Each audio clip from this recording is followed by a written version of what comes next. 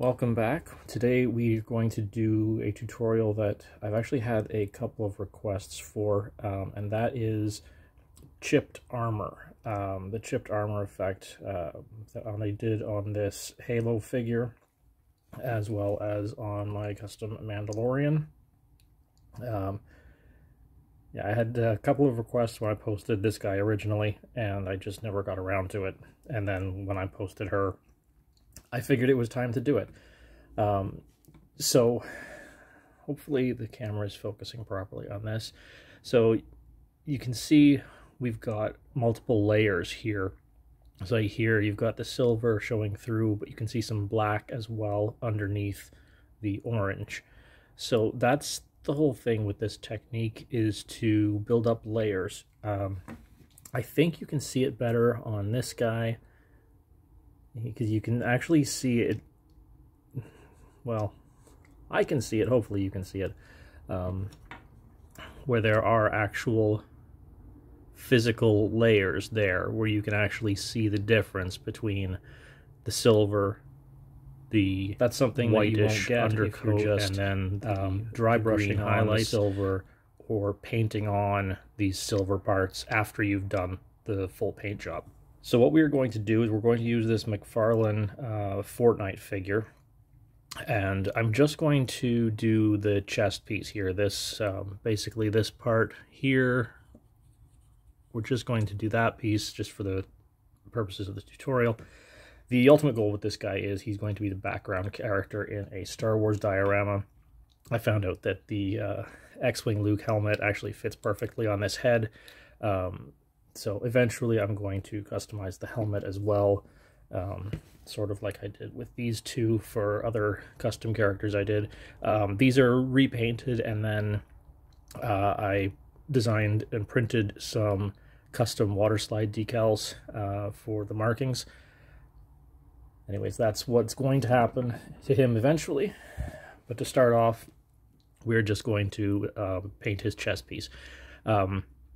Normally, like I did with the Halo and the Mando figures, I would start by painting the area silver, but obviously this is already silver, so I'm just going to use the base figure as the base coat.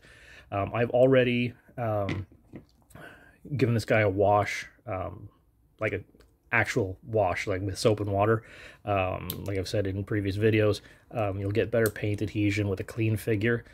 So I've washed him, and then I've sprayed him with my UV-resistant matte clear acrylic coating, again, to give the paint something to adhere to. So unlike the other videos that I've done, this one does include one material that is, I would call it intermediate, simply because it's not something that you can get at Walmart or Michael's or that kind of stuff. And it's this. Liquid mask. This is the Green Stuff World brand. This you can get at gaming shops, like the kind of store that would sell Warhammer, X-Wing, and like the Citadel paints and that kind of stuff. It doesn't need to be this brand. Any kind of liquid mask should work. This just happened to be the one that I have. You will need something to cut your tape with, so obviously you're going to need some kind of masking tape. I'm using this vinyl tape because I already have it. The painter's tape that you get from Home Depot or any home improvement store will work just fine. Obviously something to cut the tape with. Paintbrush, that should be obvious. Paint, and some kind of non-sharp but still rigid tool that we will need to peel the mask off later. So what we're going to do with this guy is we're going to paint this whole section, basically across here, down this whole front piece, and then this side here again. We're going to paint that white, and then what we're going to do is use the tape to mask off a center stripe and two angled side pieces here. So we're going to end up with essentially a shape in the center, kind of like a 501st Clone Trooper. And then the parts, like that center piece and the angled pieces, are going to stay white, and then these two side pieces are going to be red. Eventually I'll do something similar with his shoulders, and probably something with his biceps as well, but tutorial, I'm just going to do his chest piece. Okay, so we're going to take our liquid mask, and I have to open it with pliers because they didn't close it properly last time, and so some of the stuff solidified in the in the threads. As you can see, it does have a tendency to glomp up because it is basically liquid latex. So you want to get quite a bit off the brush. It does come with a brush. I would not recommend using your own paint brushes to apply this because, like I said, it is essentially liquid latex, so it glomps up. Okay, so what you want to do is apply this just in little bits to areas where there would be chipping or wear. And again, we're only doing this centerpiece, so I'm just looking at edges right now. Got a little bit more.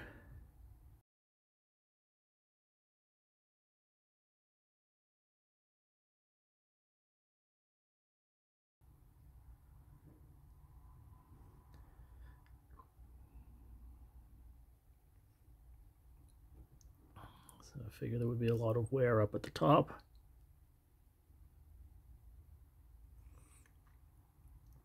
And what we're doing here is anything that we paint this stuff onto is going to stay silver. So this is like the bottom layer of our wear patterns.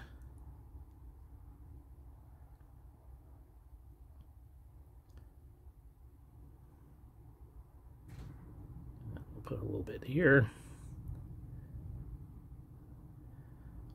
So how much you put on will depend on how much silver you want to show through. So I think that's actually pretty good for us right now, for his base wear pattern. So I'm going to try and close this properly so I don't have to open it with pliers next time. Generally what I will do is wait for this to dry. It only takes about 10 minutes to dry. And then I will do a second layer on the same pattern, just to give me that much extra dimensionality for when I'm peeling it off. Just makes it easier to see what parts need to peel and what is the standard paint. If you don't have or can't find this kind of stuff, you can use standard green painter's tape for a similar effect. What you'd want to do, I prefer doing it this way. But what you would do is you would take the painter's tape and then just tear it into tiny pieces and then layer those pieces on, like say, oh, my painter's tape is very old and is losing its adhesion. So there's your first piece. So then you would take, you would rip off a little tiny second piece. Again, these pieces are bigger than I normally would do with this technique. But then just layer them. So you end up with random kind of jagged patterns around your edge, and then you can do it that way if you can't find the liquid mask. Okay, so it's been about 10 minutes, so I'm going to put on a little bit more of the masking fluid just on a couple of the larger areas.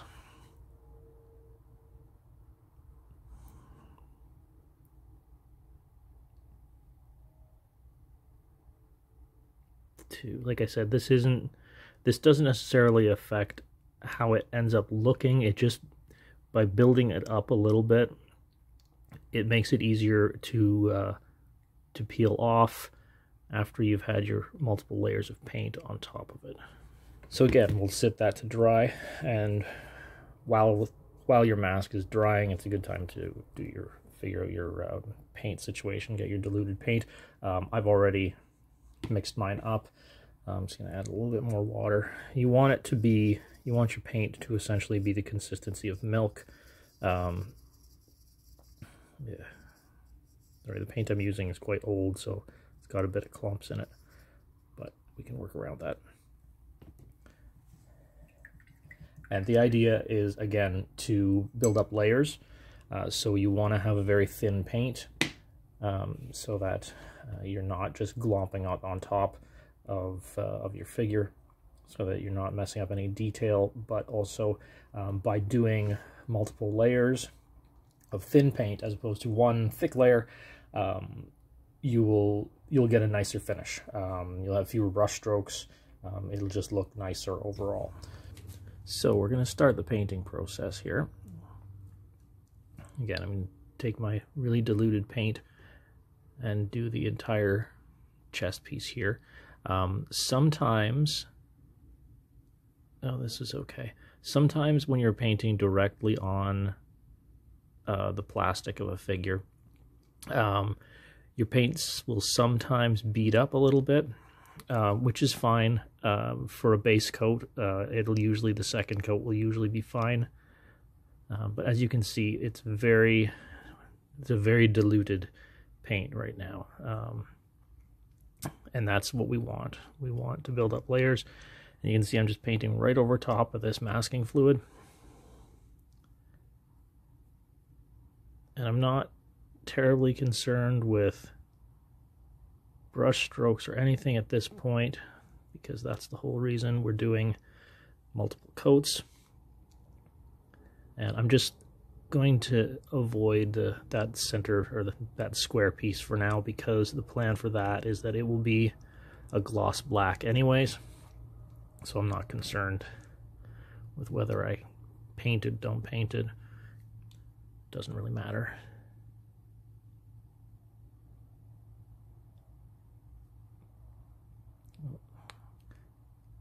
Peeled up a little bit of that. I was pressing a little too hard with my brush. And if you're wondering why I'm painting the entire thing white when we've said that part of it is going to be red, it gets back to the whole layers thing. So let me finish this a little bit here, and I will show you what I mean. Okay, so that's the first coat. Looks pretty crappy, but it's the first coat, so nobody gives a damn. So, building up the layers. So, when I was doing this Mandalorian, the first coat, obviously I said the first coat was silver, but we didn't need to do that with this guy. Then this off-white, I painted all of the armor pieces, like these three pieces here, we'll use as our examples, painted them all completely with the off-white. And then I used more masking fluid. So you can see, so the masking fluid would have been here with this chip piece here. Actually, we use here as our example, it's clearer. So first layer of masking was this, over top of the silver. Then when I finished painting the off-white, I used more masking fluid. So you can see here, and a little bit here, and a little bit there. Where I used the second layer of masking fluid, and then when it pulled off, and then I painted, then I masked off the straight lines for the green. And then once everything was dry, I peeled off the 2 layers of masking fluid, exposing the silver, but then also exposing some of the off-white under the green to give it that extra layer of realism and to give it physical layers that you can actually see the paint having chipped off. So we're just going to let this guy dry. I'm not going to film the entire process of doing layer upon layer upon layer of white because I don't actually want to, and you don't want to watch it.